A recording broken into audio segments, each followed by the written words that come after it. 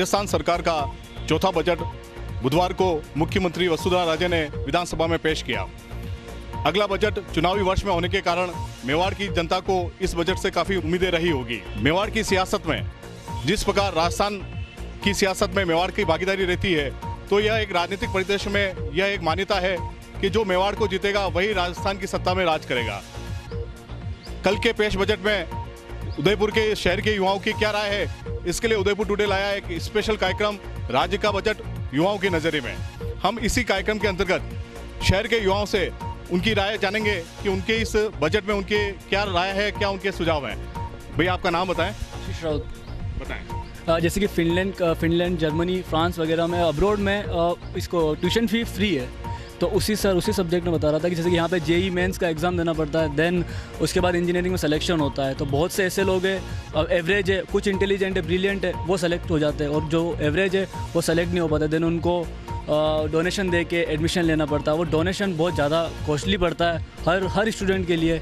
तो मेरे हिसाब से वो डोनेशन को कम करना चाहिए, ट्यूशन फी थोड़ी सी कम करनी चाहिए, ताकि हर स्टूडेंट अपनी एजुकेशन अच्छे से कर सके। शिक्षा को लेकर ये हमारे युवा का सुझाव था। अब हम अगले युवा से ये जानेंगे। आपका नाम बताएं। सर, मेरा नाम दिवेश वैष्णव है और मैं ये बताना चाहूँगा कि अपने यहाँ के युवा जो क्रिकेट वगैरह खेलना पसंद करते हैं, खेल गांव में यहाँ पर फैसिलिटी दे रखी है उनको, पर वो उनमें ग्रामीण क्षेत्र के जो छात्र हैं वो उनको इतना मौका नहीं मिल पाता है, वो आगे बढ़ के नहीं खेल पाते हैं। उनको थोड़ा प्रेरित करना चाहिए, उनके लिए अच्छी फैसिलिटीज़ दी जाए, वो अपने आगे बढ़ के कहीं खेलना आना चाहे तो उनको अकेडमी इनकी सुविधा उपलब्ध की जाए। तो इन युवाओं का ये सुझाव था कि उदयपुर में जो खेल मैदान है उसको निरंतर शीघ्र गति से विकास किया जाए। अगली कड़ी में हमारे साथ में युवा है रितिका शर्मा। ग्रामीण गृह क्षेत्र में अलग से एसपी होना चाहिए ताकि जितने भी अपराध हो रहे हैं उन पे अंकुश लगे। उदयपुर जिस तरह से निरंतर तीव्र गति से बढ़ रहा है, उसको देखते हुए उदयपुर गिरवा में एक अलग एसपी का होना बहुत आवश्यक है। यही इस युवा की मांग थी। अगली कड़ी में आप बताएं, आपका नाम बताएं। प्रियंका वैष्णव। यूआईटी को उदयपुर प्राधिकरण में प्रमोट किया जाए, जिससे कि इसका उदयपुर का विकास अच्छी तरीके से हो सके।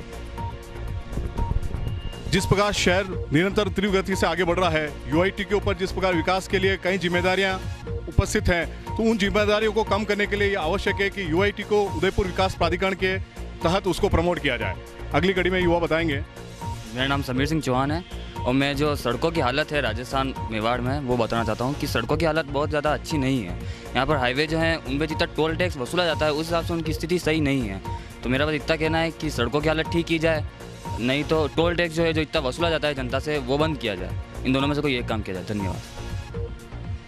वास्तव में जिस प्रकार से जनता से टोल का जो रुपया वसूला जाता है उसके अनुसार जनता को सुविधाएं नहीं दी जाती है। इस युवा के अनुसार टोल राशि को कम किया जाए। अगली कड़ी में बताएं। मेरा मरीन वैष्णव है। जो स्कूल में जो वाहन चलते हैं, वैन और ये, तो उसमें सुरक्षा की कोई भी इंतज़ाम नहीं होते, जिसकी तरह से वो सारे हादसे भी होते हैं। तो वही सरकार उसको थोड़ा ध्यान दे स्कूल में। उदयपुर के निजी विद्यालयों में जिस प्रकार से बाल वाहिनियाँ चल रही है उसमें पुख्ता सुरक्षा के इंतजाम हो, ये हमारे युवाओं की मांग है। अगली कड़ी में आप अपना नाम बताएं। मेरा नाम गुलशन राजपूत है। मेरा टॉपिक है हॉस्पिटल के ऊपर।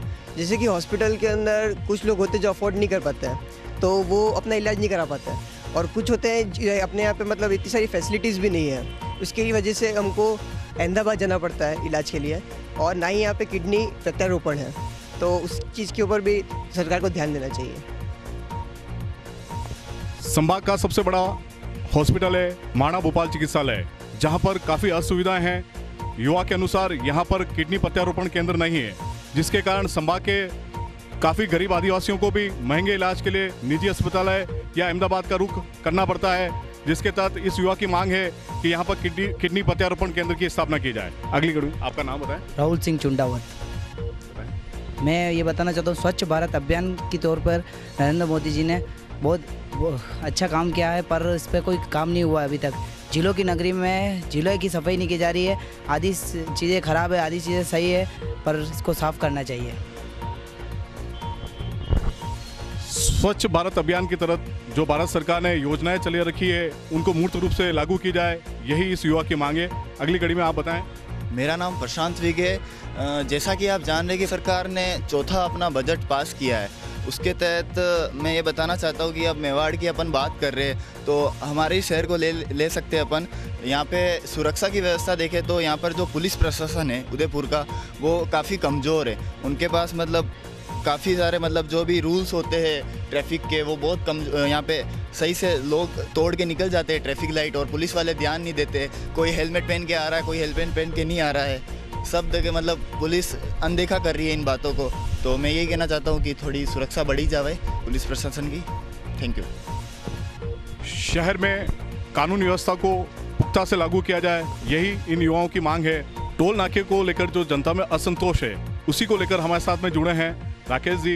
इनसे हम पूछेंगे कि इनका क्या सुझाव है। सर मेरा सुझाव है कि जो गवर्नमेंट जब भी कोई व्हीकल निकलता है उसके साथ में एक रोड टैक्स भी लिया जाता है और उसके बाद आदमी को ऑल मतलब पूरी ज़िंदगी टोल टैक्स भी भराया जाता है। तो मेरा सुझाव यह है या तो रोड टैक्स लिया जाए या टोल टैक्स लिया जाए। अगर किसी भी गाड़ी से वन टाइम टोल टैक्स लिया जाए, सपोज़ किसी भी कार पे 50,000 रुपये एक बार लाइफ टाइम कर दिया और वो कभी भी निकले, ना तो कोई क्यू लगेगी, ना कोई टाइम वेस्ट होगा, ना कोई डीजल वेस्ट होगा, ना कोई ऑयल वेस्ट होगा, कुछ भी तरीके का कोई नुकसान नहीं होगा। मेरा कहने का मतलब ये है कोई भी टैक्स एक बार ही लिया जाए, बार बार ना लिया जाए। तो वन टैक्स प्रणाली करना चाहिए गवर्नमेंट को, या तो रोड टैक्स लो या टोल टैक्स लो, ये मेरा सजेशन है। जैसा कि आप देख रहे हैं कि उदयपुर में बहुत ज़्यादा यातायात बढ़ चुका है और अब इतनी यातायात बढ़ चुका है कि बिल्कुल भी जगह नहीं रही है गाड़ियों के निकलने के लिए। तो मेरा ये सुझाव है कि सरकार को ओवरब्रिज और फ्लाईओवर जो है उसका निर्माण शीघ्र से शीघ्र करना चाहिए उदयपुर में, और ये यातायात की प्रॉब्लम जो है वो सॉल्व होनी चाहिए। और जो कागजों में ही बना हुआ है अभी तक ओवरब्रिज और फ्लाईओवर, उसको जल्दी से जल्द ज़मीन पर बनाना चाहिए। राजस्थान सरकार के आम बजट को लेकर यह हमारा कार्यक्रम था, राज्य का बजट युवाओं के नज़रिए में। हमने देखा युवाओं ने अपने नज़रिए से अलग अलग प्रकार के सुझाव और अपने राय व्यक्त किए। चाहे उदयपुर के विस्तार को देखते हुए यूआईटी को उदयपुर विकास प्राधिकरण के रूप में प्रमोट करने का हो, उदयपुर में बढ़ते हुए ग्रामीण क्षेत्र के कारण एक अलग से एसपी की मांग हो, साथ ही उदयपुर के प्रतापनगर चौराहे पर जो कागजों में सिमटी हुई घोषणा है ओवरब्रिज और फ्लाईओवर की, तो उसको भी पूर्ण रूप से शीघ्र बनाया जाए। इस प्रकार की सारी व्यवस्थाओं को लेकर युवाओं ने अपनी अपनी राय व्यक्त की है, अपना निष्पक्ष आंकलन और अपनी राय व्यक्त की है। उदयपुर टुडे राजस्थान सरकार से यही मांग करता है कि मेवाड़ का जो अहम भूमिका है राजस्थान की सियासत में, उसको देखते हुए, क्योंकि इस सियासत में मेवाड़ की भूमिका को देखते हुए राज्य के सभी राजनीतिक दलों का मुख्य फोकस रहा है मेवाड़, तो शीघ्र से शीघ्र इन घोषणाओं को कागजों से निकालकर शीघ्र ही उसको बजट की राशि उस उदयपुर के विकास में लगाए, ताकि उदयपुर भी राज्य के अन्य अग्रणी क्षेत्रों के साथ ही विकास में अपना रोल अदा कर सके। साथ ही राजस्थान देश के अन्य अग्रणी प्रदेशों में उनका नेतृत्व कर देश के विकास में अपनी महत्वपूर्ण भूमिका निभा सके। उदयपुर टुडे का यह कार्यक्रम आप सभी को अत्यंत रुचिकर लगा होगा। आप सभी के सुझाव सादर आमंत्रित हैं। धन्यवाद।